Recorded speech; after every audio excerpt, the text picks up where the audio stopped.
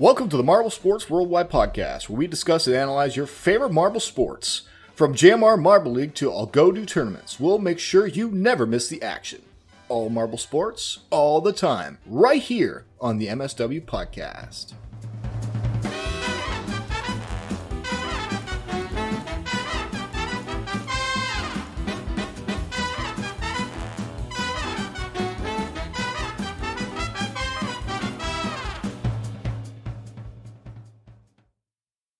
Hello everybody and welcome, after 3 weeks of silence, back to the Marble Sports Worldwide Podcast. My name is Brendan. And I'm Commander Wof. I got nothing, I can't think of anything funny to try and copy You had to be like, after 3 weeks of silence, I'm Commander Wof. Oh, I couldn't hear the silence, like whenever you did it the first time, like the silence didn't come through. Like sometimes for a reason when you're talking behind you, the audio doesn't come through. Maybe because I'm talking not even facing my mic like you're not supposed to. Probably.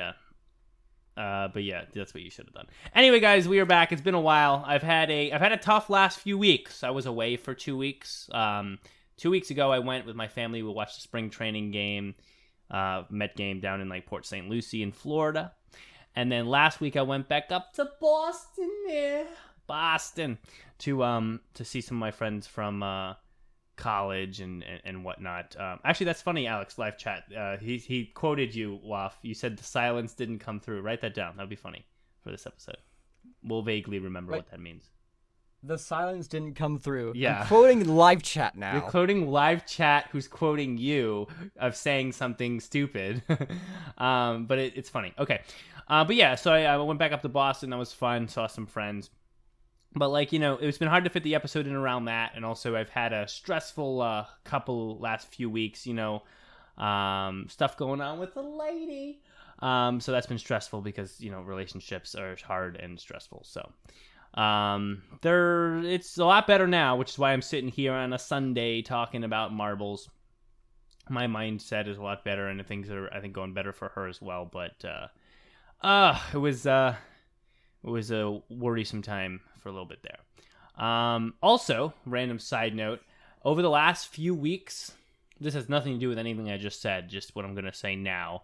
I've listened to every single, I guess over the last couple months, like when I'm just at work and listening to music and just doing work, I listened to every single Mario Kart soundtrack.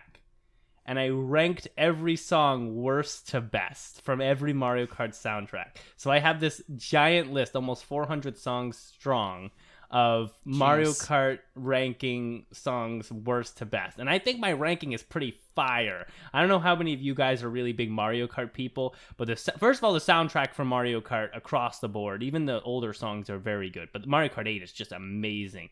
So I just wanted to do that ranking. It was a lot of fun, and I'm really happy with my ranking. If you are really interested in the ranking, I will send it to you. You just email me, mswpodcast@gmail.com there. You can email me, ask for the ranking. You can also email and talk about marbles and everything else to do with what's happening now in marble sports, because we're going to be back weekly here. We want to hear from you. We want to hear about Marbula 1. And, of course, we got Marble League coming up this summer, so we better start to prepare mentally and physically for that. But, yeah, email me. I actually do want to share that with people who are interested. Yeah, live chat. I think I will make a video at some point with, like, top 100 or top 150 songs, and actually just have them, like that one of those super like 3-hour videos just plays through all of them. I'm really happy with the ranking. I actually took if you actually like would need a playlist of music that's just like soundtrack music because you just want background music to get you through a various amount of work or something, then I have like a playlist that has I call it the best of OSTs, and so far I have 3 OSTs. I have all the Mario Kart OSTs, I have Cuphead, and I have Night in the Woods, where I ranked them and picked the top half of the rankings, so that all the good songs, all the bangers, and put them in the playlist. So it's like you listen to the playlist, it's all the best of the songs. So if you really want that, you can email me at the podcast email that I keep reminding you of. And yeah, I'm always excited to share that because then I get to share my rankings, and like I found that playlist so helpful for when I'm like at work. Because I'm working 40 hours a week now for an engineering company, because I'm doing like a whole internship till like the end of the summer. So with work like that, where I'm just kind of, it's not necessarily mindless, but it's just like a lot of work, just sitting there all day doing work. It's kind of nice to have like a really good playlist of music that like is not just like a short playlist and is like songs that are not super distracting because they're more like soundtrack background music. So that's the interesting thing I have for you today. But again, live chat, I have not been recording podcast episodes. I just said this a second ago, so you can listen back. But basically, I was away for a couple weeks. I had a lot of stress going on as well.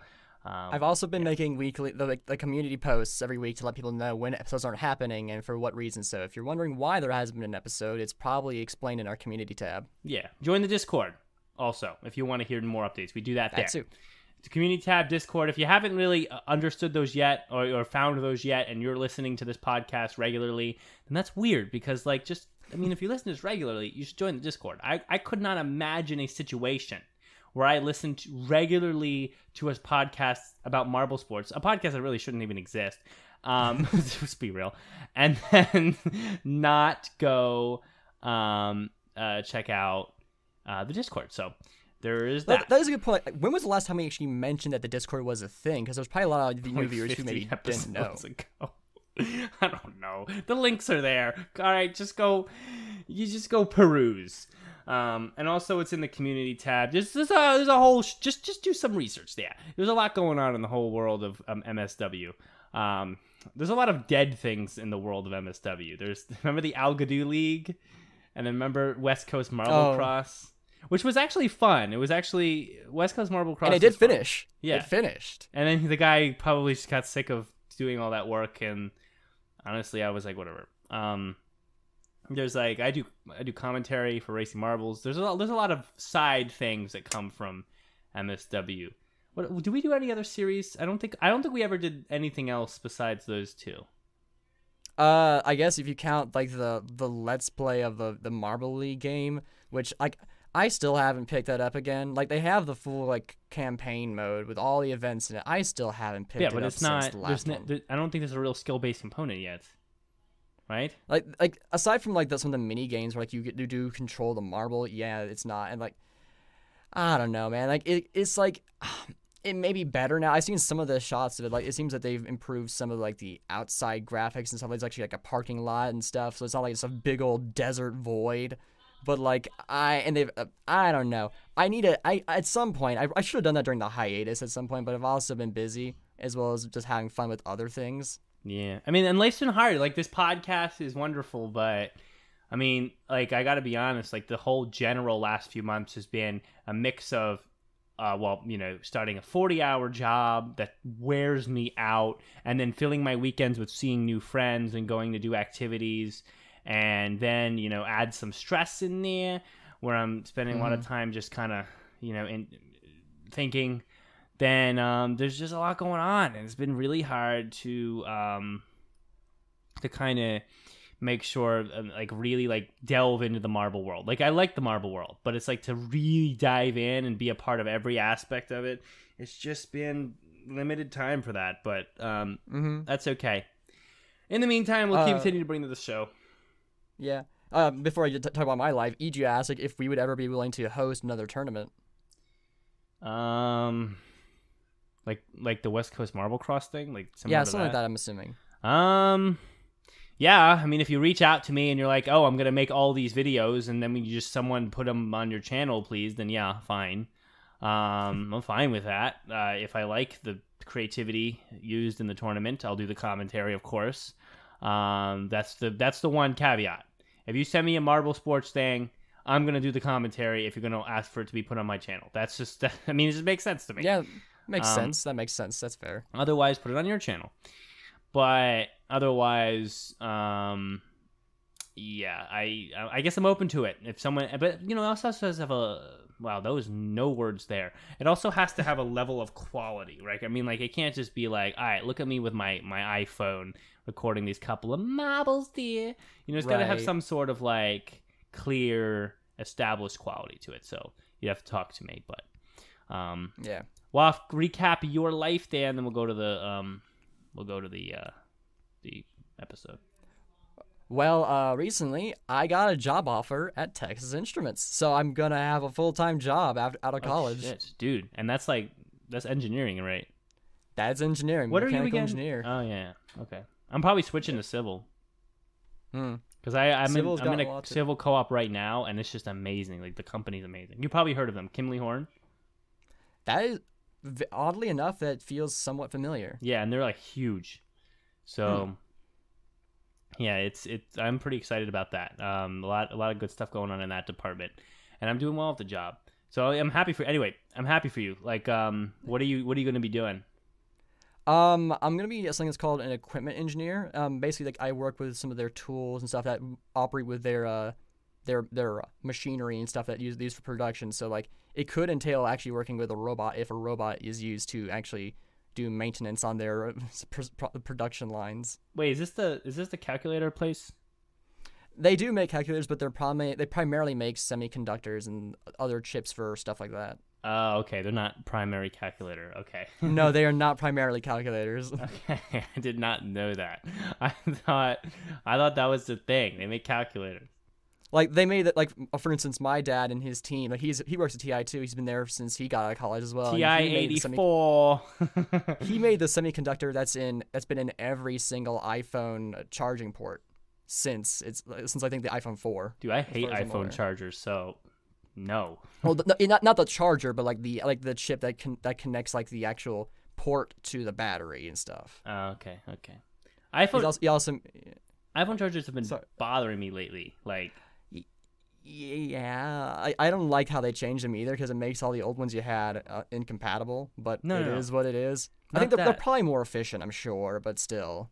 No, like I've been trying. Like my phone, I guess it's just like my phone's not even that old. It's like a year old, but like I just plug in the charger and then it just doesn't happen. Or if it keeps going up, back and forth between charging, uncharging, and it keeps making that beow, beow, beow sound as it keeps going back and forth, and it drives me freaking nuts. I might upgrade my phone just to have the wireless charger. Because I think your phone might just be broken, my dude. No, but it's like not that old, and it just gets all messed up. I hate it, and I hate the wires, trying to plug the wires in and then hold them a certain way so it charges. It drives me nuts. Yeah, no, your port is messed up if you have to do that. Yeah, it's a pain. Yeah, but like I mean, it shouldn't break that quickly. Is all I'm saying. All right, that's a almost 13-minute intro. So let's go to the news now. We'll see you on the other side.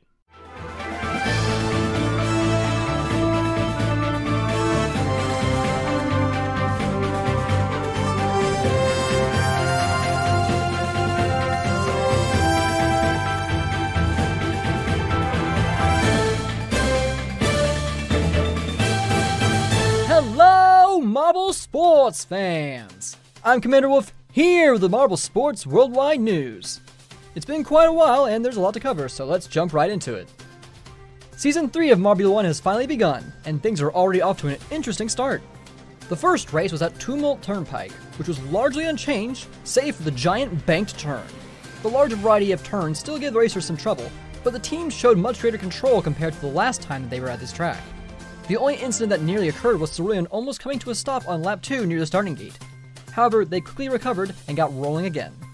After several intense laps, Orangen came in first, followed by Clutter in second and Arab in third. And now for race 2 at Sleet Street.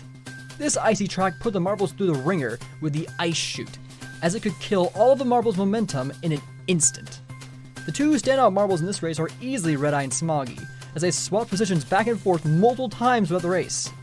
But by lap 13, Smoggy managed to pull ahead and even lapsed 6 marbles to secure an absolutely dominant first place by 10 seconds over Red Eye in second and 12 seconds over Wispy in third. Season 3 is off to a chaotic start, so you don't want to miss the races to come.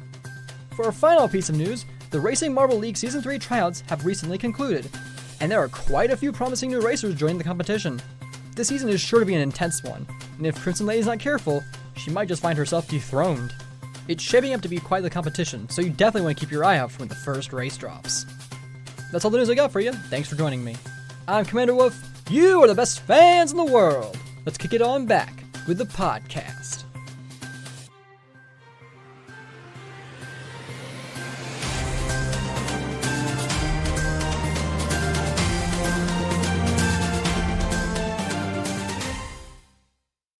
right, the news has completed.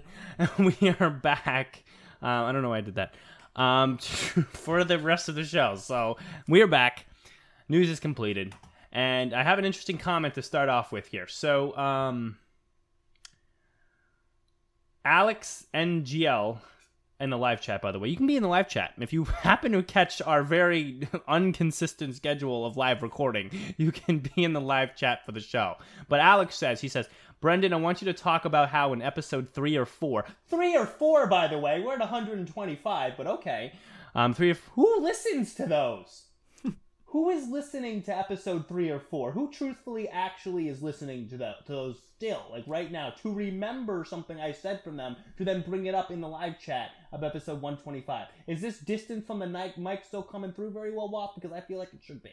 All right. So he says, apparently in episode 3 or 4, I said, you would be stupid not to pick the Oceanics for 2019 ML. Apparently I said this.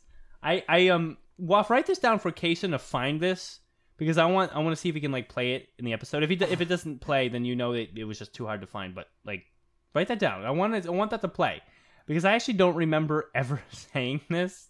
But those 5, say it again here: Oceanics, Green Ducks, Indigo Stars. Oh, it's 6 actually. Team Galactic, Hazers, Crazy Cat's Eyes. Those are 6 teams I would bet on. If I had to choose a bet, I'd choose in that environment there. And so, I don't know. I actually want to look this up. I want to actually see I want to see where the Oceanics placed. Was this the terrible thing for them? Is this the one where they finished like dead last? Oceanics finished 18th. No, that was in No, that was in. Okay, no, that's practice events. I need to see the over. Was this their terrible year? Did I say that on their terrible year? No way I did, right? Oh yeah, I did. Oh my god. If I actually said that, this was the year they finished dead last by far. Oh wow. I said that. If I did, I don't remember. 70 by far. They're 27 behind 15th place. 27 points behind the Pinkies that year. Well, I don't know what to tell you there, but if I actually said that, then that's the old me. That's the old me. That's not applicable to now, because I don't know about that. All right, Wof, do you remember me saying that? Oh, you weren't even here really for that. I mean, I listened to all the old episodes too but I don't remember you saying that, because that was what, over 3 years ago? Yeah, that's like... Alex says he's listened to all the podcasts. I don't remember exactly what it is, but it's in episode 1, 3, or 4. He listened to all of them. That's hilarious. Have you watched all 124 episodes, says more live chat. He's been watching since 2020. Wow. Well, I mean, there you go. Apparently I said that. Apparently I said in the year the Oceanics did worse than any other team could do. I said that, well, let's see, I quote, you would be stupid! You would be stupid to not pick the Oceanics for 2019 ML. How far we've come.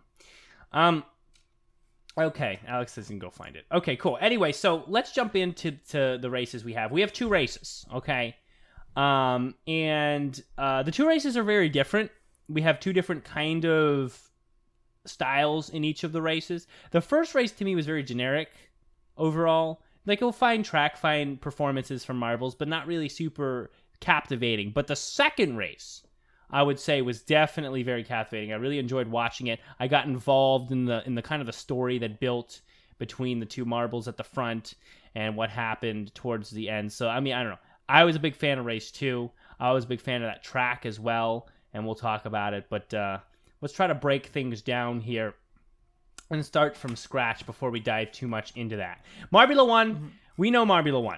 Okay, we know Marbula won. We're in Season 3. We've had Season 1 and Season 2. In Season 1, of course, the Savage Speeders won. They always have to be the first. Runners-up were the Hazers. Third place, O-Rangers. Kind of 3 teams you'd expect to be good. In Season 2, things kind of flipped around a little bit. We had Crazy Cat's Eyes. Champions, of course, Savage Speeders stay in the podium. And we got Green Ducks there in 3rd place. And now we had Season 3. And in Season 3, we've had 2 races so far, neither of which have been won by a Crazy Cat's Eye, not to mention the terrible qualifying performance in the first race from a Crazy Cat's Eye. But we also don't have many looks from the Savage Speeders, or really the Green Ducks or O-Rangers, like nothing too established yet, to kind of show that they're going to be necessarily long-term contenders. We did have a look from the Crazy Cat's Eyes in race 2, Red Eye managing 2nd, and we did get something from the Hazers there in race 2 as well, as they won, of course. So, but otherwise, it seems very up for grabs. It doesn't seem very clear and dominant, where like Season 1 we watched and we were like, oh, this is Savage Speeders. Right. We didn't even have to watch that much to be like, okay, this is going to be a thing for the Savage Speeders. Maybe Hazers will get some looks, right? I mean, Season 2, it took less time for us to immediately be like, okay, this is going to be totally all the Crazy Cat's Eyes the whole time, because they literally first race were never passed once. But things are not looking the same this year, which is good, but also very odd, because you would think Marble's just as dominant as the Crazy Cat's Eyes. How could all the speed and all the skill just kind of disappear come Season 3? But things have been not very good for them. As well as Mellow Yellow, who had mojo from the recent Marble League, came out and really hasn't impressed at all. So not really the Marbula 1 start I was expecting. I have to be honest. Wof, what about you? Yeah, one of the wow, that voice crack, geez. The most interesting thing I think I've seen is the Turtle Sliders. Like, their first race with Dash, like, they did really, really well, but then right after, Crush did really poorly. So it's like, it's hard to gauge where the Turtle Sliders are as a rookie team. They are definitely the dark horse that you can't really predict at this current point in time. As much as my initial reaction would be to say, don't worry about the Turtle Sliders because who cares, I think it's fair to point out that Dash did have a very good race. He had fastest lap for a while during that race, right? He did well. So, they got 16 points that race, which I believe is third. Third, yes. Fourth, but then he got like a fastest lap as well. So he got an extra he did point get there. the fastest lap. Mm-hmm. No, it says 16. So no, he did not. Yeah, that extra point. So it's 15, and then the fastest lap gives you an extra point on top. Oh wait, of it. no, It's supposed to be calculated. Numbers in italics are fastest lap, and I think numbers in bold or pole position. I don't know. Wait, let me. Out of curiosity, did they fix the position of Momo and Minty Flav on the wiki? Because like they like in the comments that they mentioned like how we accidentally confused them because Momo got second place in the pole position, so they should have had 2 points for bonus instead of 1, and they forgot to, so they flipped them. I don't know. I think so because Minty Flav is not bolded, and Momo has more points now. All right, so they fixed. So yeah, they managed to keep that up good. Okay. All right. So first couple races, stats wise, Rangers took the first race. Is it good to see that? Yeah. And they actually had fourth in the second, so I guess Rangers wise, they actually do have a pretty good status so far. I think I kind of said misspoke when I talked about them not really having a good start. Crazy Cat's Eyes second place. So I mean, like, but the Crazy Cat's Eyes aren't really where I expect them to be. I mean, they had like what they pull 7th, 6th in the first race. Not kind of super impressive. But what is impressive about that though is they started way down in the order. I noticed that, and I saw them, and I will speak to that. I saw them towards the end of the first race. I actually didn't even realize that they were even in the field, and then all of a sudden, see if you see here, they're back up to 6th. But like, if you at the start of the race, they were at like 16th, and so I'll give them credit for jumping all those 10 places up to the top. But there is something to be said for like, it doesn't matter how many places you jump, even if you start at the bottom. It's hard to really take notice and really reward that if you never really do get to the podium or even the top 5. Yellow Eye was not able to manage to finish top 5, and so that's gonna they finished 6th. So that's gonna like that's going to kind of take away from how impressive maybe that would be. I would be much more impressed by a marble going 13th to 1st or 13th to even 3rd than 20th to 6th. I actually would. Because I didn't notice this. Galactic got 5th in the race. They continue the trend of Galact 5th. Well, I love it. Well, that's the thing, man. They're that skillful. They're skillful as a 5th place marble, and they always will be. But I mean, I think it's true because it's really easy to pass the bottom 5 marbles, especially if you're Yellow Eye. But it's not easy to pass the top 5. So I would argue that that because Yellow Eye couldn't really get into the top 5, the movement wasn't really super impressive. Though it was mildly impressive. Yeah. Oh yeah, Eric Yost in the chat. Thank you for reminding me of this. What's really kind of crazy is like how in the last lap, like Dash was going to get 2nd place, but then they got up on that lipping a bit and let like Arup and Clutter pass them by. So they kind of choked it there at the end there. But like Dash still has been quite impressive for a rookie. Yeah, I mean, it's one of those things you got to wait and see, right? I mean, like, obviously, there's going to be time. Time will pass. And Dash has not really had a chance to do this. So the fact that Dash even has 16 points come first race, I mean, he's going to be drugged down by Crush, who has 0, who was lapped. So I don't know what to tell you there. But the 16 points is good. I mean, you're talking like you're talking racing better than Crazy Cat's Eyes in first race, better than Momo in first place, better than Galactic in first race. You know, those are good. Those are pretty impressive teams to race better than up with Balls of Chaos. So good stuff. Second race, Crazy Cat's Eyes came back a little bit, which is good to see. Midnight Wisp also did well. Definitely the O'Rangers pulling 4th placer in the second race is going to be key because now they're up quite a bit of points already. The O'Rangers have not won a Marbula 1 as we saw, but they have podiumed in Marbula 1. I think it was 2nd place there in God, I'd have to actually look again right at the stats. Let's pull it here. The 3rd place. Sorry, 3rd place in the first season. So I mean, like. And the Rangers are kind of been in a rut anyway the last couple of years, so I think that this is just it was something I didn't even think about or notice until now that I'm looking at it. But I think this is going to be something that they're going to want. They're going to want to win this one because the name of Rangers is not been thrown around often, even on this podcast, which always is very sure to mention the front running teams because they just have not been really worth noting. After the choke there in 2020, it was 2020, right, where they choked that loss. Yeah, that was 2020. Yeah, Savage Speeders got their repeat. That was really it from them. They did not perform well that Marbula 1 season. They did not come back at all very well in the next Marble League season. So it's they've been dark for a couple of years, and I think that this is like them trying to come out strong, you know, and not be bothered by any of the other teams in the field. And on the other hand, something like Crazy Cat's Eyes, I mean, they already kind of proved themselves. So they're not, you can tell they weren't coming out as strong. Because like when a team doesn't qualify in high place, that's not necessarily that they're not good. That's more necessarily they're not putting enough effort in. Because obviously if you're a good team like the Crazy Cat's Eyes, which is they've proven over and over that they know what they're doing, but then when there's no marbles near them on the track, they can't qualify well. They can't qualify even close to well. They did terrible in the first race. I mean, that's not a good sign for the amount of effort that's being put in. So, yeah, like so kind of covered this. Like, there's no official fantasy league, but I missed the chance to sign up for the fan one. But like, I guess to try and keep track for me, if you want to see how I'm doing, I did Crazy Cat's Eyes for ×3.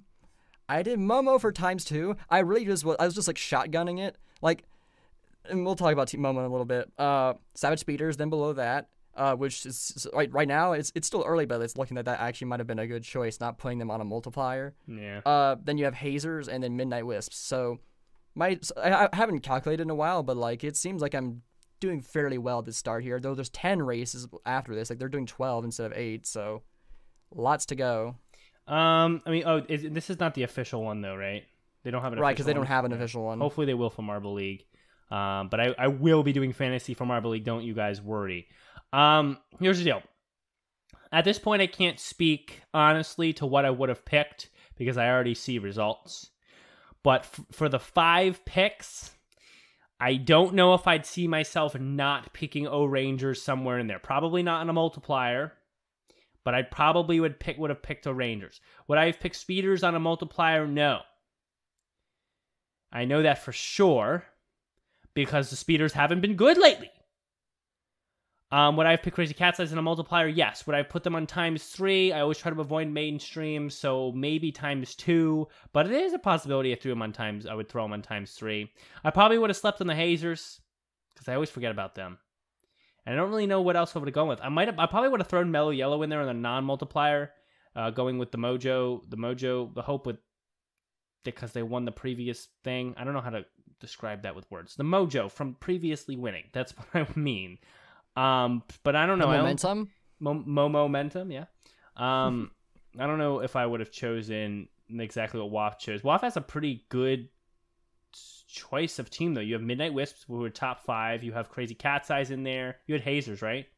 Yep. Good, yeah, they're in top 5. You have 3 top 5 teams. You have speeders. And never sleep on the speeders, because you have 12 races here.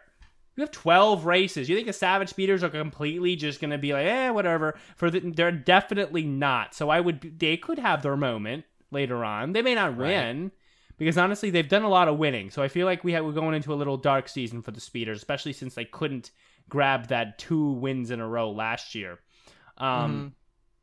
for Marble League, so that kind of probably hurt them a little bit. But we might be going to a dark season for them, but they're going to still do well. And we have a lot of races to go, so speeders are going to look good for you. What was the 5th team? My 5th team was Momo. Yeah, I mean Momo again. That is what it is. That's your favorite team. Okay. I want to point this out. Momo is so chaotic when it comes to Marbula 1. They will position one place, fall drastically, then just suddenly, out of nowhere, zoop! They are more chaotic than the Balls of Chaos in Marbula 1. That's fair. I mean, Mima, and you saw that even race to race. I mean, you saw Mimo in race 2. There was, I think Mimo was up in 3rd for a while there, and then now finished... Well, whatever 8 points is. What is that, 8th? I believe it was 9th place that they finished. They managed to overtake the Savage Speeders right at the end there. Yeah, whatever you want to last lap. Call it. It was not. Momo has a lack of consistency in Marbula 1. I personally think it's because this is what I think. I think it's because Momo is not a super fast team by nature, but they're also a very good team.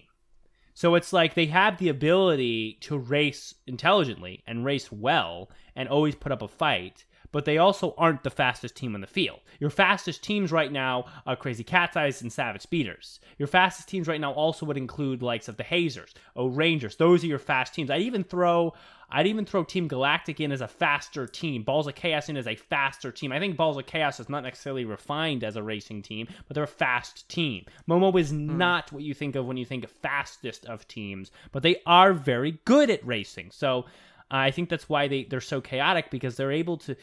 Lack of speed will hurt you at some point in a circuit race, because you have to race for so long. So even if you're going to race very cleverly... it's gonna hurt. That's why they're always up and down, because they're able to do the right things, but they don't have that raw talent that they need to stay high up. But yeah, those are kind of a little breakdown of all the teams and where we're at. Honestly, teams I think I'm gonna look at. I mean, I'm curious for the O-Rangers. I know they're in 1st, so there is that. But I'm curious for them. I'm curious to keep my eye on them. I'm curious to keep my eye on the Turtle Sliders. I think you guys should be watching the Turtle Sliders. Yeah. I don't like the Turtle Sliders, but I also want to keep my eye on them. I want to see what they do. I think you should keep your eye on Mellow Yellow, only because it's always good to keep track of the recent victor from a tournament, from an important tournament. Always good, because it's good to keep track, because you want to see how they've responded to what they've previously done. If what they previously done will have any bearing on their skill in the upcoming tournament, and it's different team to team. I also think you should keep your eye on the Crazy Cat's Eyes, of course, and the Hazers, because the Hazers continue to show that they're ready for a victory. They are prepared to accept a victory. Not necessarily it's going to be this season, but they're very, very prepared and deserving of that. So keep your eyes on those teams. Keep your eyes on Team Momo if you're Wof. Yeah. This is probably the most disorganized we've ever done. Normally we try to do it race by race. We just combine both of them together.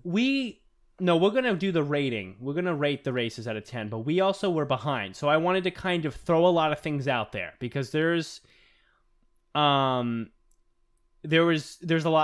that we just haven't talked about. Like normally, if we were consistent week to week, we would have spent the past weeks talking about the lead up. We would have had an episode where we looked at these stats from the previous 2 seasons and talked about the lead up to them, what we thought about them, what we thought about the teams. Mm-hmm. Then we would have, if we've done episode to episode, race to race, we would have been able to break down stats from each one. But we kind of missed out on a lot of that. So I wanted to just really kind of just spitball and cover through a lot of the different teams and what's going on and just my random thoughts about them because it's good to just get that out there. But we can kind of return to some structure here for a moment as we actually have the races up and kind of take a look and rate them. So let's start with that. Let's just do that. Okay. We're about halfway through an episode at this point. Let's just do out of 10. Out of 10 on the track and the race itself. Tumult Turnpike we'll start with. It's up here on the Chrome if you forget the track. Go ahead, Wof. Yeah. I'm trying to wait and see if I can see the backdrop painting for that track. Like, because I can't remember. Was it the same forested area as like the Gliding Glaciers track? No.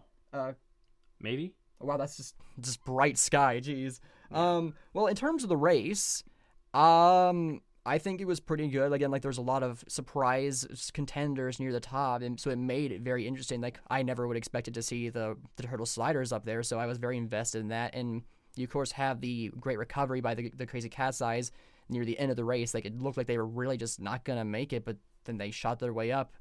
And surprising, like if you remember, the Let It Roll calls that double 90-degree turn. There's just a flat wall, the unrelenting corner.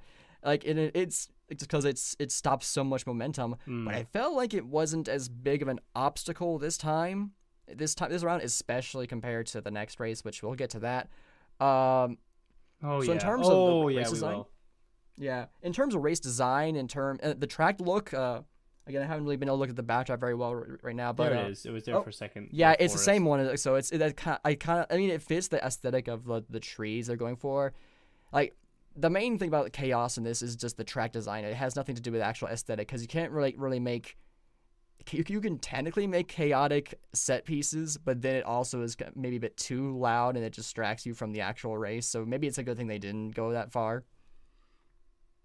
Fair, I guess. Overall, how would I say? I would say I'm feeling a solid 7. It's a really good race. Like it's a great start to a season, I would say, personally. Yeah, that's fair. I'll give it about a 5. I like the Tumult Turnpike and the ideas that come with the unrelenting corner, to use their term, the big banked hairpin. I think it's a very chaotic course because it changes the theme of the race style a lot. You have tough corners, but then you have this giant banked hairpin which leans more towards speed. You have a lot of sharp turns. So there's a lot of that. Mm-hmm. It's good chaos, and it just has that kind of disconnected vibe to the track, which is good for the chaos thing. But is this a good way to start a season? Not in my opinion necessarily, because I think you should always start fast and simple, because that sets the tone, that allows fast marbles to come out strong, that allows just marbles who have been training the basics to really shine, and that's kind of the best way to start. I mean, you saw how different the finishing was for this race as it was for the Sleet Street, which was much more open to fast marbles. Even with the ice feature. So I do say that there is as a starting course it's a 5 out of 10. As a middle of the season course, it would be like a 7 or an 8 for me. Maybe I should rethink my number, because I'm feeling middle of the road. 5 isn't a bad number. I'm still stuck sometimes. Like I've said this before, like how I don't think that like some of the lower numbers are as bad as they say, but I'm still trained by society of how they always use those lower numbers is or how school you have to be 70% to be good or nothing else. Yeah, basically. Which is true, maybe 5 or 6 would actually be a more accurate number. Like it's a good race. Like it doesn't. Part of it doesn't. Wonders if it's not standing out to me. If I'm just not as into it. Like I've just been like I'm not like Like, I mean, it is cool seeing the turtle sliders. Like, that was a very interesting race up there. I rewatched everything just before this episode to kind of refresh myself, and like, it is a nice race, but it's like it doesn't. I don't know. I guess 5. A 5 is probably a more honest and fair number. Yeah. I mean, that's what I went with, so I couldn't agree more, I guess. But I don't know. The race was fine. The Rangers won. I'm glad that they're winning. I'm glad to see the Turtle Sliders do something that we didn't expect. It was cool, but it was just not... It didn't catch me in the way that other races might, like the next one. It kind of just was like, okay. Also, we haven't seen Marbula 1 in a while, and there's 20 teams out there on the track. There's 20 teams. Oh, yeah, we didn't talk about that. All right, and that's a lot of teams, and it just gets blurry with all the names and the teams out there. Yeah. And like, because I didn't invest in fantasy this season, there's a lack of like focusing on the teams that are not at the top, because it's like, well, I mean, I didn't vote for any teams. Fantasy always helps me being more involved because then I really focus on certain teams. But I mean, you know, I still can, but I'm more focused on the lead and then how the race actually develops in the story of the race. And this one didn't have a huge story besides, of course, oh, wow, the Turtle Sliders are actually doing good, even though they usually aren't. So that's kind of how I felt. And I didn't think the sharp corners didn't, they did what they were supposed to do, but nothing too crazy. Do the Balls of Chaos normally do good at Marbula 1 racing? Yeah, they're usually in the top half. They're a strong team for racing. I would say that they always are have the chance to be a podium team, but they just, again, it's just inconsistency for them. I mean, they made the podium at their own home track, so hey, host curse still isn't real. Enough with the host curse. No, everyone knows it's not real. By even saying that, we're reopening that argument. I know, but someone I won't bring it up again unless someone else brings it up. But like I just remember, I think one of our more recent episodes, someone mentioned it again. It's like, what are you talking about? The host curse? Oh, it's probably I was listening to Let It Roll. I think someone brought up on that podcast one time. It was like, recent. It's like, really? Still? You people are still going on about this? Are they still like arguing for that? I don't understand. Like, I don't know, dude. Like, logic literally says no to that. Like, and like, that's the only thing that bothered me about Greg Woods. Every once in a while he'll mention the host curse. And I'll be like, come on, Greg. Like, I understand you want to add to the drama, but like, at least be truthful with it, right? Yeah. There's not even data to back that up. Where's the data to back that up? I still can't find it. Besides the Oceanics, that's the only thing that backs it up. But to have something that's cursed, it needs to be consistent. Actually, cursed by definition means every single time this thing happens a different way than it was supposed to happen, because the word curse means like consistently turning something that's normal or just expected or usually good and making it shitty consistently, not just every once in a while. You know, that's not how the word curse works. It just doesn't work like that. So I mean, definition wise, come on, like let's be based in our assessment there. Though I mean, especially when you talk about other podcasts talking about it, because that's where the truth really should be. I mean, I get it for commentary. You sometimes want to be over dramatic. I'll do that sometimes, my commentary. But you know, come on. But whatever. Like something else that I've noticed about, like, I feel like this might be a bit of an obvious thing to say, but like, because I'm such a big Momo fan, I often find myself trying to find them in the crowd and not pay attention to what's actually happening at the front. So usually in my first viewing, sometimes I end up actually not appreciating the race as much as I can because I'm trying to find my favorite team. But like on my second viewing, I paid more attention to what was actually going on the front. I think I had more fun the second time. Yeah. It's easier to follow. Yeah, because you know kind of what's happening. You can really seek out the details. I mean, I think there's no time. I guess it's just as good a time as any to really move on to the next course here. So, I mean, let's do that. Let's talk about the second race. First race, again, nothing crazy. It's just the races get more and more interesting as the season goes on, because then we have that backstory to work with. Oh, wow, this marble was here earlier on. Oh, this team was here, and now they're here, and like, oh, how are they progressing? What rivalries are coming out? So right now we're just kind of building that. But I will say that the second race was really fun one to watch for various reasons. So, first of all, stop with the over 30 second intro. It's over 30 seconds. It's 35 the intro for every video to Marbula 1. Stop doing that. I don't care. I don't need to see every single team is competing at every time I watch, especially by like race 10. I don't need to see that. It's actually pretty annoying to me, but I don't know why they insist on that every time they start Marbula 1. Like, it's people love the intro. Like intros like get you into the mood for what you're going to see. Like, yeah, in but shows, like, so. you're supposed to keep them short. You know what I'm saying? Like 20, 15 seconds. They could have made a shorter version that kind of showed all the teams but quicker for like the videos after the first one. You know, because it's like, you watch that whole intro and you see every team. And then by race 8, you're like, okay, here we go. Every team. Yep. Shining Swarm. Okay. Chocolatiers. Right. Yep. Turtle Sliders. All the logos. And they're all showing up in the same way. All right. I don't know. I think this is my opinion, though. Race 2 off. You start us off. Thoughts, rating, go ahead. All right. I'm responding to Alex in the chat. Don't worry about him. If you respond out loud. Yeah, well, whatever. I was just saying, like he's like saying, like he loves how Wof is a fan of Momo just because of their color. Like it has a big relationship. And while I started liking them because of their color, I fell in love with them because of their story and history. Like that close win or that very close round in the final event of 2016. Their injury. They have the most story in universe that they didn't even need supplementary material to actually have an interesting narrative to them. So, like, that's a big part of it.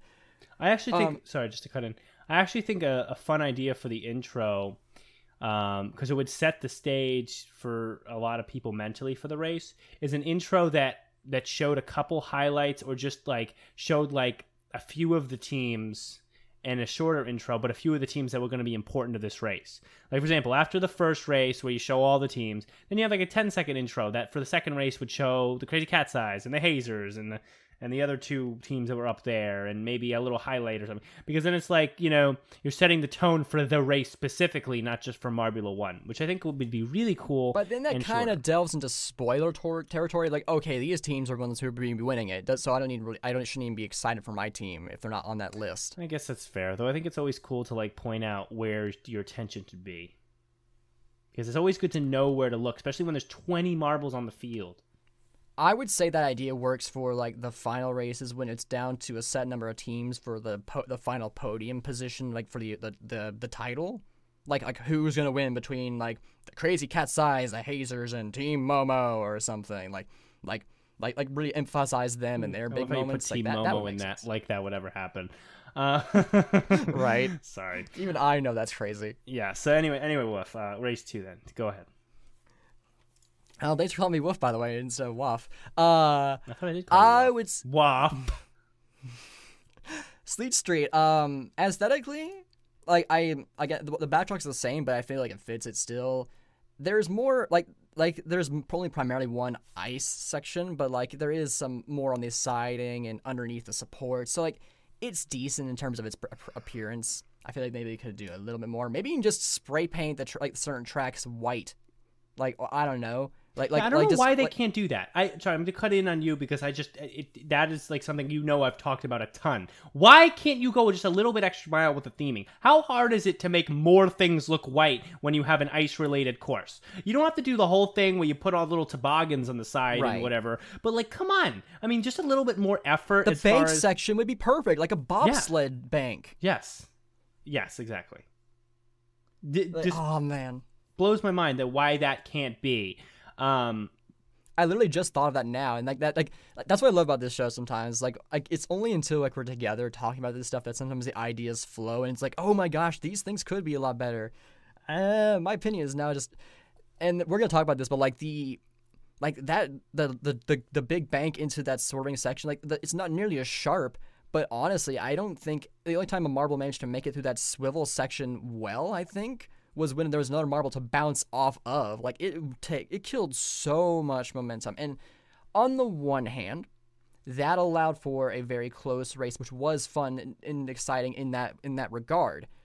but it also then resulted in that massive gap between first and second to the point where 6 marbles got lapped, and it's like, should I be excited about that, or is that like just a sign of really bad track design? Like, how do you go about that? Here's the thing. Well, do you want to give a rating on this first, or do you want to wait on that?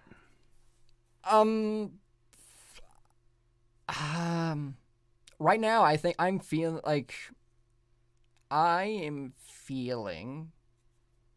a.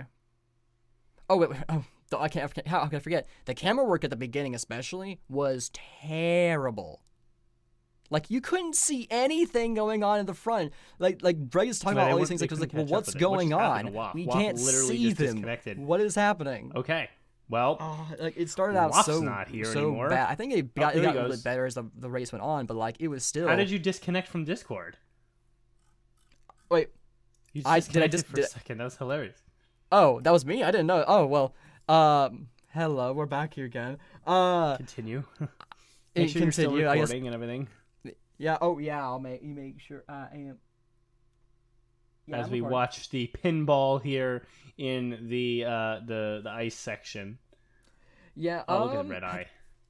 How do I want to rate this? Like, I don't know. How do you? The actual racing itself was fun and engaging and exciting, and it was between teams. So, like, I mean, sure, they're both on my fantasy, but like, they weren't. Like, it's just exciting to see such an intense back and forth. We don't see that often. But we couldn't see it very well at the beginning. A lot of it wasn't necessarily due to their skill so much as it was just to like the track. That's part of the track being really bad, and it affected them significantly at the end to where there was no longer a contest for like the last 5 or 6 laps. I don't know. I think is it better than the last? I don't know. The last race doesn't have nearly as many negatives to it, but the positives of this race I feel are higher than the positives of the last one. It's so hard to say. 5, maybe 6. Honestly, like they balance it. Like, the positive and negatives are so extreme on both ends that it kind of just balances it out. Okay, I mean, I will take a 6 then. I'm assuming. I don't know. Like, you seem very, very indecisive. Yeah, like it's such a weird one. Like, like I remember when I first ended the video, I was like, oh, this is great. But then I really thought about it. I was like, oh yeah, there's some problems here. And I saw some of the complaints from the community. It's like, yeah, these are some problems here. And it's like, I don't know, man. It's just really, it's just such a mixed bag. It has those great highs, but also some pretty bad lows too. You have mentioned that. I know I'm repeating myself, but what do you want from me? Who am I to say anything about that, right? All right. Well, I mean, I'm gonna let you be indecisive for now, then, and I'll talk then. All right. Do I like this race? Yes. I actually really enjoyed this race. Do I give this a 7, 8 out of 10? Yes, I do give it an 8 out of 10. I give it an 8 out of 10. I like the race. Honestly, it's hard for me to complain because I always have been asking and imploring JMR to be very deliberate about adding track features that really make a race unique. So they had the banked hairpin plus the ice section. So I have to appreciate that. I really do have to appreciate that. Would I have liked if they had themed it a little bit more towards winter? Would I have liked if they had a section that had actual ice on it? I mean, I know that seems crazy, but it really isn't that hard. I mean, just put an ice as a part of the track somewhere, and then you can keep it cold. And for the racing period, it wouldn't be that hard, honestly. You would have to get some extra equipment, but we're talking about a million subscriber YouTube channel. I think you can buy a little extra equipment for the one job you spend all your time doing, right? I mean, I'm just saying, I would have liked to see stuff like that really took it to whoa, they're actually on actual ice. There's this whole section that's themed like ice, but then there's this other section that they're racing on actual ice. Those kind of things always would appeal to me. Because I like things to really feel like where they're supposed to be from. If the Gliding Glaciers actually made a legitimate Marbula 1 track, they would actually have probably sections where you're racing through lots of ice. I think the Gliding Glaciers would also have a section like we see here that is that has the slalom feel to it.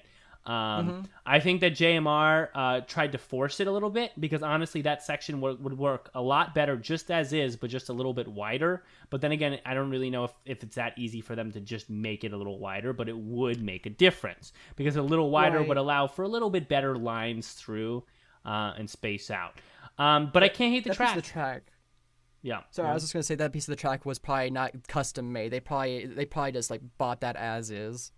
No, but it looks like they use glass and then foam. They actually might have custom made that. I just don't think. Well, it's not the same as the M1 track, obviously. Like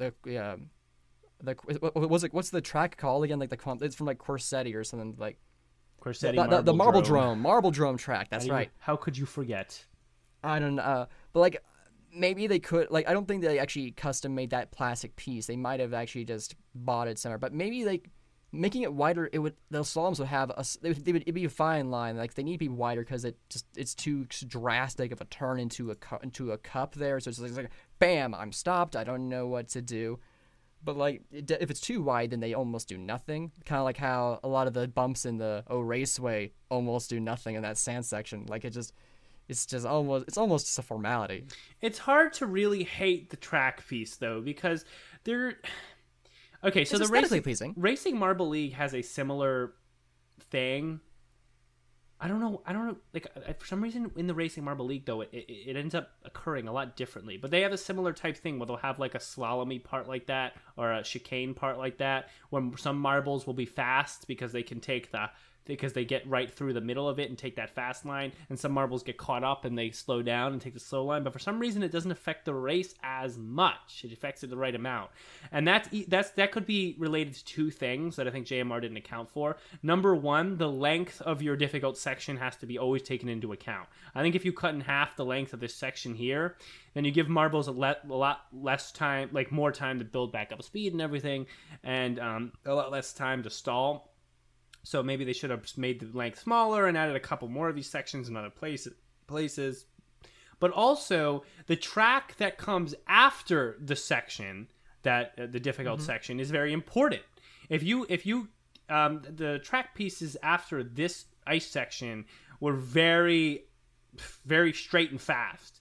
So you kind of marbles who get out of the slow section get to go right into something high speed, which really puts distance between them and the marbles still stuck in the slow section.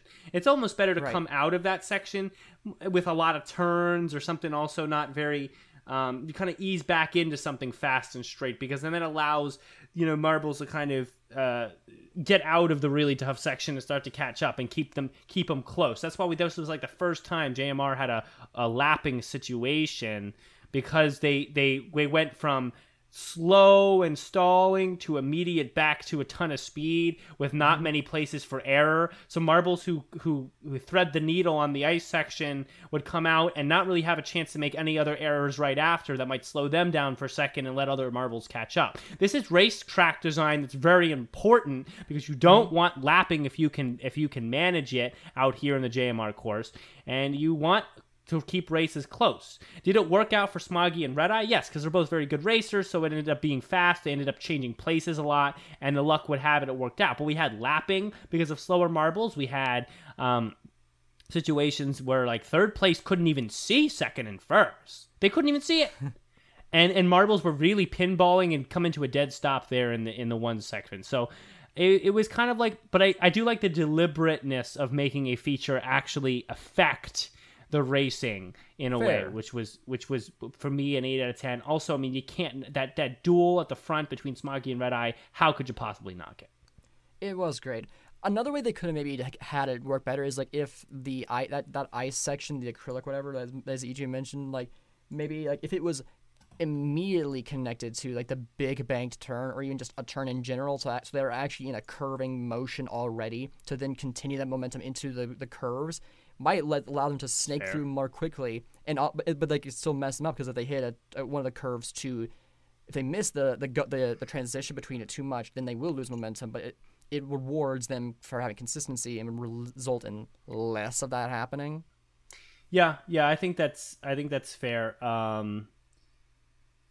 I don't know. And then again, that would just be testing, though. You'd have to test that out. You'd have to run a race with that change and see. And honestly, it takes 10 minutes to run a race. It takes 5 minutes to really get what you want data-wise from a race. I don't know why they don't test that out and be like, oh, I'll just move this back a little bit. I know it takes a while to set up these courses, but it doesn't take that long to just move a tracks around a little bit. It just doesn't. I know it doesn't. And especially when you be doing it this long, there's no way. I'm looking at the screen. There's just not enough items holding up the track pieces that it would take hours to make the one change. And so we got to just go with what we did first because it would just take hours to switch around these legs on the track. No, it wouldn't. There's just no way. So, I mean, I know there's a lot of other stuff that goes into it that takes forever. Right. I'm just saying, like, take 10 minutes to run a couple tests, put it in the best place, see what the best angles would be, and that makes a difference. That will make a difference. That will change how the podcast people or the other people who write articles or whatever react to the track. I'm just saying. I'm just putting it out there. But with that being said, I do think I did enjoy the race, and honestly, that battle between Red Eye and Smoggy was wonderful. That was the first time we've ever really got to see a duel like that. In a Marbula 1 race, just back and forth every other lap, a different leader, and that ice section really provided the kind of the like every lap there was something that like, okay, here's gonna be a little challenge for them that's really gonna bring it together. It's gonna not keep it from the marble spacing out too much because someone's gonna struggle there in the ice section. Someone's gonna get stopped up. And so it's going to keep it close. It kept it close. So, I don't know. I got to say, it was one of my favorite races to watch.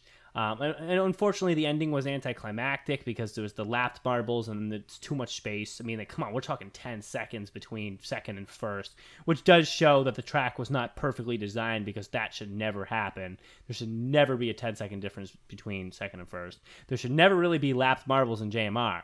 The only lapped marbles you'll see on like Racing Marble League are because he does open tryouts, so anyone can submit any marble. So there's some marbles that are just not even shaped correctly, and they're not going to be fast, but they still get to be in the tryouts. If that is the reason marbles are lapped, JMR, who's had all these teams compete forever, should never have this problem. There is those things to point out, but it was still a fun one to watch. I just realized Wolfcam got reset when I briefly disconnected there. I turned it back. There we go. Yeah. And that's fair. Yeah. Like, I enjoyed it, but I also can't deny the problems with it. So it's hard for me to give it too high of a. I'll give it more of a 6 than a 5. How about that? All right. I'll throw it the 8 just because they gave it a good shot. And we'll read a couple emails and get out of here. Again, this is Marbles MSW podcast at gmail.com. That's the email. You guys know it. We got a couple emails to read, and then we're going to get you guys out of here. Please email in. This is the time to. We're in a very important tournament of the season. So this is a very important season for Marble Sports right now. So definitely write in with your opinions, dear. Here we go. Edu writes in. He goes M1 GPs and RML. Oh, good. We get to hear about some RML. Yeah. All right. Here we go. Edu says, racing is great. Racing is intense. Tumult Turnpike delivered. Great action on track. Big battle for second. Nice surprises. Turtle Sliders doing good there. Sleet Street was also interesting to watch. With Smoggy finding the consistency that no one else did. That's true. To win with authority. However, I have a few opinions on M1 so far. Awesome to see the fan hyped in a way we didn't see for 5 long months since ML 2021 was over. Also nice to see JMR working to add a plus to every track. I guess by that meaning an extended feature. I guess. What a Tumult Turnpike? I guess the big bank turn on Tumult. That's right. Well, yeah. Well, that was the first place I think that showed up actually in the past. Oh, it wasn't. It was the Minty Maniacs that had it first, actually. Oh, it wasn't. Good trivia there. The cameras were not good. Poor film choices, cutting away from the most intense action and missing interesting moments. Yeah, I think it did miss a few.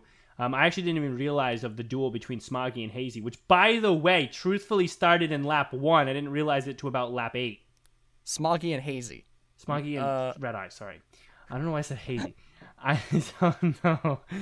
But I didn't notice it until about lap 8 or lap 6, and it started in lap 1. It started very clearly in lap 1 when you do a rewatch. Okay. GP2 track has a bad layout, too many momentum killer areas in track. That's fair. These being it was too like either momentum assisting or momentum killing. It wasn't very in between in some places. These being the banking exit barrier, the slalom that didn't really work like a slalom, fair, and the ramp before the long straight. As a consequence, the laps don't flow well. RML Season 3 is shaping up to be a highly competitive series with more competitors proving to be fast racers. Crimson Lady will have tougher than ever challenge this year. Excited to see how it will go. I agree about RML. I am so excited. I want to see Crimson Lady win it again. That would be so freaking funny. I wouldn't even be able to handle it as a commentator. I want to be commentating when that happens. I just want to be doing it. I just want to be there and then and like watching the video and just freaking out because just Crimson Lady won't lose. I wouldn't be able to handle it. It'd be great. But yeah, I think your email was very aligned with what we said in today's episode. All right, Alex has a bunch of things to say. Oh, anything you wanted to respond to? There's nothing particularly interesting. Other like RML, I guess. Like, yeah, I'm also excited. Like, some of them, these competitors have been quite impressive. Some of them have also been the opposite of impressive. Yeah, no, some of them like zigzag zap. Are you enjoying my commentary, Wof? I am. It's nice. I'm getting better and better every year. I really am. I do. Wow, what? My brain just went wrong directions. You are doing better. Like, I can tell. Like, geez, I'm sorry. Yeah, dude. It's just so fun, man, and like, I can't believe like I'm in season 3 with this channel and just going strong with it. Like, it's just so cool. That's one of my favorite highlights of my week when I sit down to do some Marble race commentary. I really try to be more and more like Greg every time there. So yeah. All right. Anyway, Alex writes in with the subject Coconut Mall. Alex says, yo. What up? Marbles are cool. I have a new favorite team. Every couple of months, I get back into marble racing. It's funny because I almost gave them away and happy I didn't. I was up till 2 a.m. yesterday doing my own marble tournament. Lol. Oceanics won. Well, fake. My favorite teams, Green Ducks. I picked them because I liked birds and then they almost won. Mini Maniacs with an extra X. Cool. I like mint ice cream. Team Primary. I don't remember, but I liked them since and stayed loyal. New fave, the Strixes. I love the Strixes. Good for you. I'm a big fan of the Strixes. Oh yeah, according to Wof, this is the start of season 5 live chat because every 25 this is the end of season 5. End of season 5. This is the season 5 finale, whatever you want to call it. All right. I like how they look and they have my channel colors and remind me of cookies. They do remind me of cookies. Do you like FNAF? I do. I watched all of the FNAF game theory videos, so I'm a big FNAF guy for that. I don't actually play the game. Will you bring up overrated, underrated? If people send me overrated, underrateds, I will do that. I like overrated, I forget what I said. Wof also left the Discord again by accident. There he goes. He's back. Oh, hell. I forget what I did for that. I know that I want it back, though. I wish we could bring it back as like a segment, but I need people to kind of like that works when people write in what they think is overrated and underrated, because then we respond to it. That's a good thing to email in at mswpodcast@gmail.com. Overrated, underrated. Anything. I'm marble related or not. We want to relate with you guys for part of the show. Do you remember Lead Cookie? Yes, I do remember Lead Cookie. That one video I did that. That was wonderful. Let's look up and see if Lead Cookie is still a thing. So funny. I loved it. Cookie. Lead Cookie YouTube. 378 subscribers. Marble Rally. Which is the one I did? I believe I did one of these, right? That was the finale. Didn't you do all? Commentary? I thought we didn't do that. I thought we were paid to talk about it, but it was fun. It was a sponsorship. Oh yeah, I didn't do commentary. They talked about it. We talked about it on the show, and they paid us to do a little podcast about it. Casey was on that episode too. Yeah, that was wonderful. I love that episode. It's so I fun. love how they did this marble race thing. I should reach out to them and say I'll comment if they do another one. That'd be just so fun. I mean, but part of it was like the ridiculous factor of the guy's voice. I don't know if you would fit, like, you would make him too serious. I think theirs was meant to be ridiculous, and I can make it ridiculous. Come on, Wof. No, yeah, that's true. The guy who actually did it is really good. But Green Tractor! Oh my gosh! I'd like to try to make something ridiculous like that. I always approach marble sports seriously when I do podcasting and commenting because my goal is to make people pretend or at least want to believe and then truly believe that this is a real sport. I mean, that's my goal. So I want to always approach it like commentators would a regular sport because I want the thing to be, oh, this is a real sport at some point. But it'll be fun to kind of be silly and just like be like, oh my god. I'm starting to integrate that because I'm getting so comfortable doing commentary, at least in Races and Fun. If you watch he left Discord again. If you watch the last couple of videos on Races and Fun, I've started to integrate a more semblance of silliness into the commentary. Like just kind of being like things will happen and I'll just like make like some dry jokes about it because like super silly things happen. So I'm trying to do that because I think it's kind of funny, but it's slow go because it's hard to integrate new things when until you're comfortable with the current things. So anyway, rest of the email. What does Ricochet mean? I'm not doing it. Just because you asked me to do it in the email, I'm not gonna do the Ricochet joke because you asked. I'll do it when I feel it. You can't. I feel like force you've done it. it though. With someone asked you in a Just left Discord again. in an email before, and Opinion you did it rant. specifically because JMR someone should asked stop you. introducing new teams. I think it was best when they had like 20. Now half the teams won't make it in. I cannot think of a solution though. Okay, peace. Kuh. Well, the solution would be have a bunch of them retire and make way for new ones. But honestly, most people like the old teams. So I honestly don't know why. I don't know. I think we need to chill with teams for a while on JMR. And unless you want a good set of new ones for some reason, and then you're going to retire a bunch of the old ones. I'm fine with that, but that's a discussion. I keep dropping when I'm saying things. Dang it. I was trying to say, like, I'm pretty sure someone's emailed you about Ricochet in the past, and you said it just because they asked you to. No, but like not this time. I want to say it because I'm not going to say. I don't feel in the mood right now for the Ricochet. But it'll character come. development. And Wof just lets Discord again. This is the theme now. This is like every time we come around the course and hit the ice section again, Wof leaves the Discord. Okay, more random thoughts from Alex. He did another email for some reason. He says, I think the CCE's coach should be Crazy Eye and the Savage Speeders coach should be Savage Lee. Thank you for the thoughts. JMR will not be around forever. I think when and if they go away, they will make a final race that incorporates every event. It could be literal hours long. I can tell you for sure that that's not how they would do their final thing because that would take them too long. But I don't know. That's a good point. I don't know if they'll be around forever. They would end with Marble League, either Marble League or for poeticness, Sam Marble Rally. Yeah, poetic justice. It could start with a balancing act. The further you go, the better off you are. If you go to the end, you get a shortcut, then maybe into the half pipe with funnels, maybe down a 5-meter sprint track with little blocks from the Hubolino maze. You get the idea.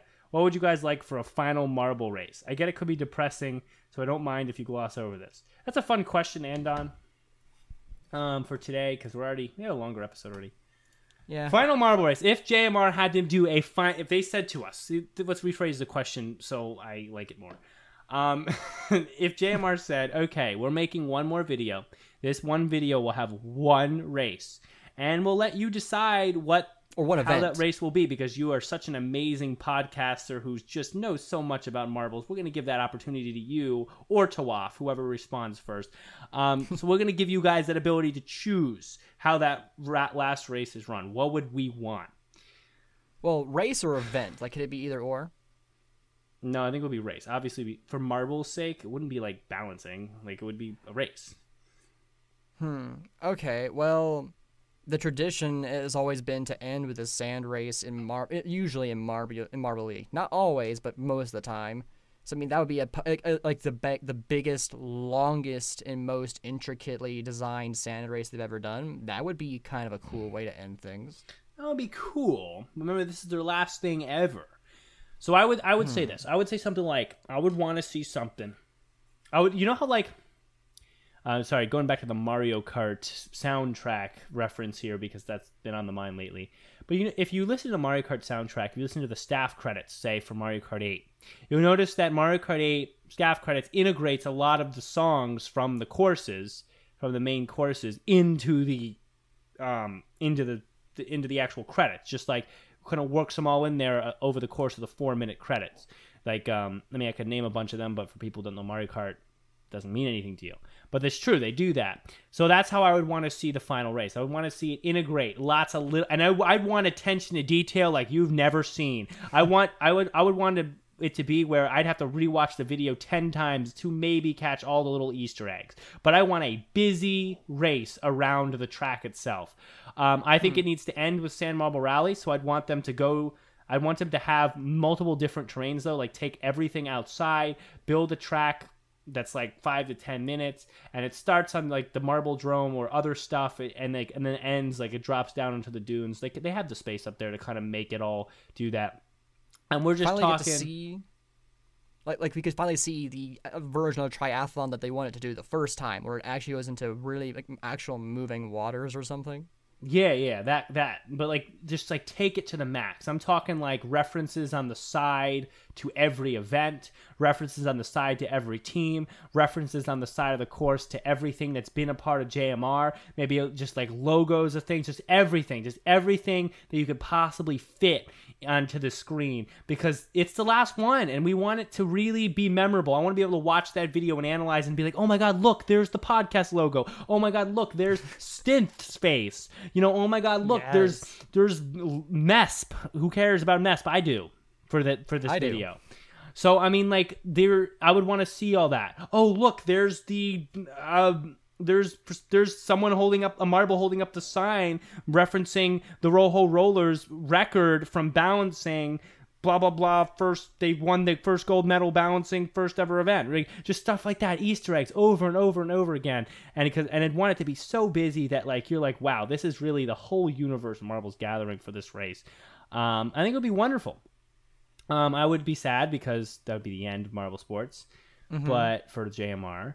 But it would be cool. It would be cool to have that. I think for like a 100th anniversary or 50th anniversary, if we ever get there, that's what I would want to see. Oh, I'll actually be... Never mind. I'll be dead by then. Yeah, we would all... I'm pretty sure we'd be dead. Oops. Alex, like, I don't know. Greg was just like in his 80s. Greg is not in his 80s. I hope you're making a joke there. Yeah, Greg... Yeah, we won't get to 100. I think they need to do a 50. I need to do something for the 10. But they need to do something for the 50, because most of the people who watch this now will still be alive for the 50, but we'll all be dead for the 100. Actually, I don't know what things will Yellow look like. Yellow probably wouldn't be alive either. No, Yellow's going to be long dead. 2050. What teams? He says what teams would we going to have? Well, like, I feel like the ideal situation would be like it's like the end of a big tournament, so you're going to have a big narrative to end on too. But to do that well, you couldn't include every team ever, because then that would be too cluttered. So, and I feel like a finale should have every team, right? I think the finale, how I would see it is I would probably do one big race that has every team, one marble from every team that's ever donned the screen. And then after that race, I would have an extra section. There would be like extra sections that would open up, like at the end of the track and at the beginning or something like that, just to make it a little bit longer. And I would take one marble from each team that has ever won a tournament for JMR. Not like Sand Marble Rally marbles because they're different size. Maybe you could throw them in there, I don't care. But more Marbula 1 and Marble League. One team that's won. So Savage Speeders, O-Rangers, just the top, the ones that have actually gotten a victory. And they would all race for the final. What teams who have won before, they'll have one more chance to win a game, win again. Savage Speeders will likely win that race, by the way. It's totally, come on. If that happens, Savage Speeders will win that race. We know that. It would be poetic. Like they get the first for everything. The first for everything and the last win possible. Right. That would be wonderful. But that's how I want to see it end. 2 races, one with everybody, one with the Savage Speeders. All the winners who have ever won. And then that's it. And the video would take days to find all the Easter eggs because of how busy it is. but there would be like locatable because like I don't know, hopefully camera work would be good or whatever. I don't know. It'd be cool if the background stuff too, like there's more overt references to Project Marble Earth, like that makes things more canon and stuff. Like canon mentioning stuff, their stories, like fans and different team marbles that aren't racing, just kind of representing the canon and everything. You could go nuts. I would hope for that. But again, if we see that, then it's a sad day. So we're hoping we never see that. I'm hoping to be dead before Marble Sports is dead. I'm hoping to be dead. Period. No, I'm just kidding. No, I'm not. Okay. Anyway, but that's gonna do it for the show. That's the podcast. It's been some time, so this episode goes a little long. What are you gonna do? You're gonna listen. That's what you're gonna do. We will see you guys hopefully next week as Marble Sports continues to go. I personally think Marble Sports will never stop because there's always someone who's going to want to do it. And if JMR ever crashed, well, think about all the other channels that are going to be like, wow, that's an opportunity because now Marble Sports fans are going to be settling for the next best thing, right? So I don't think Marble Sports will ever die. And I'm hoping the Racing Marble League there continues to grow. They've grown a ton. They're up above 3K subs now and counting, so excited for them. But I don't know. Marble Sports is moving. It's rolling right now. It's wonderful. But that's going to do it. That's the podcast. Wof, take us out, and we'll see you guys next time. All right. It's the season 5 finale, so as tradition, it's time for a Wof Tune. This one did not require as much. Well, no, it did require some editing, but like musically, this is probably the most challenging cover I've ever done. I think you all are going to love it. I'm really proud of this one. So, without further ado, I've been waiting on this for weeks. Actually, I think over a month now. Here is my cover of Static P's Adventurer. Roll on, Marble Sports fans. I'm an adventurer.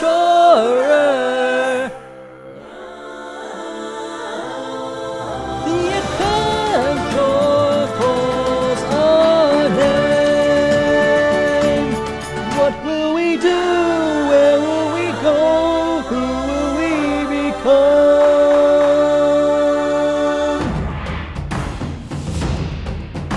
Young child, go forth, find your place, he said, in this world full of danger and pain. Have heart, take courage, and dare to be brave, whether merchant or knight be your fate. A hero is someone who fights while afraid, not knowing each step of the way. A hero is someone who gives from their heart, sacrificing in order to save.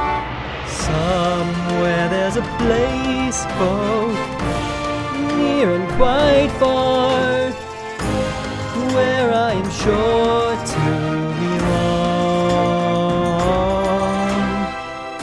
Somewhere in time I'll know where I'm called, but where am I meant to be right now? Will I find my way when I don't know who I am? Is this life like a gift to unwrap and behold? Will I find my peace?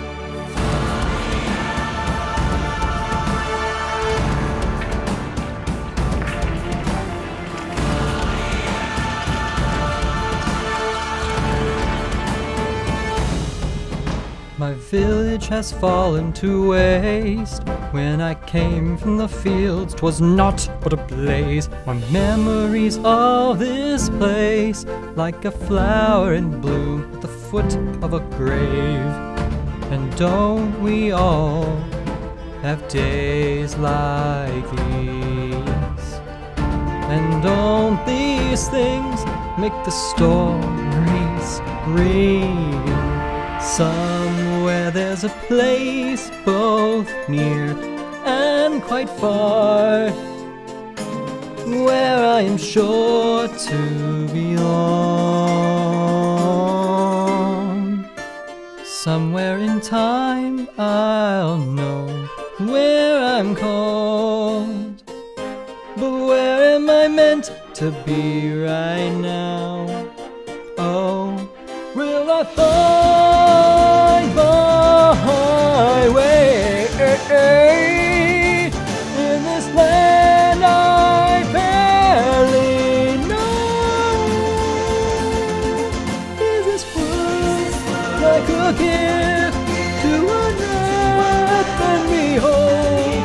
I must stand forth.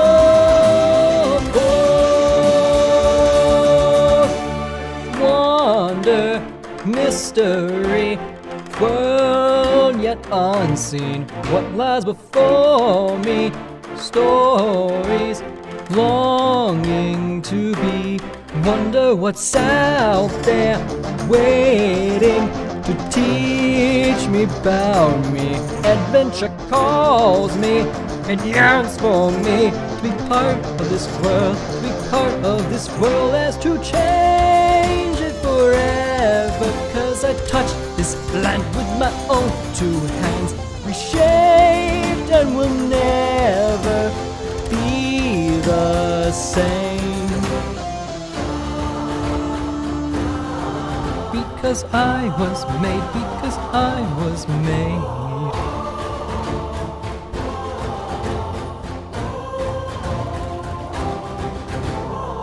After the image of my own heart, unique to me alone, I have made and become a part of this world and what it holds.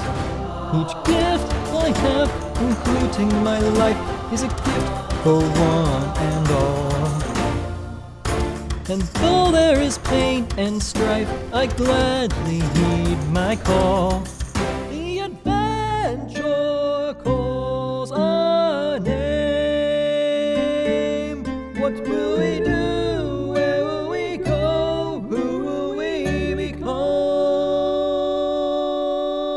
Will I find myself? Somewhere there's a place both near and quite far, where I am sure to belong.